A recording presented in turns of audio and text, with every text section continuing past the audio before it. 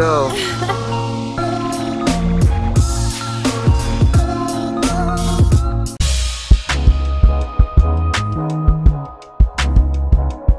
But listen, let me tell you something. And Bud, no. I squared up with Bud in the alley one night. Wasn't nobody there but me and him. Wasn't nobody in the alley but me and Bud. And Bud didn't back down. I just had to say, all right, I'm gonna just walk this one off, Bud. because Bud is the truth.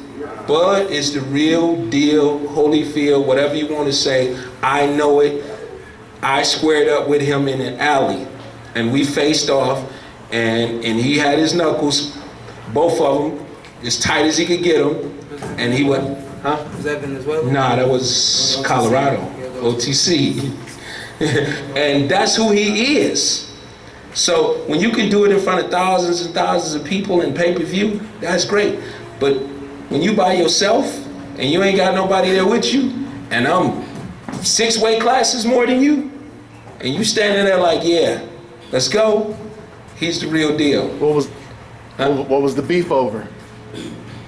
Just disciplining him because he was just out of control, Yeah, but Bud has harnessed all of that energy.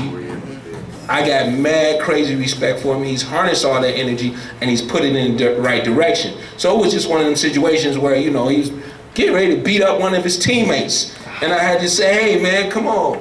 Yeah, we in another country, you beating up an American, come on. And Bud is that kind of guy, so yeah, I got Bud all the way.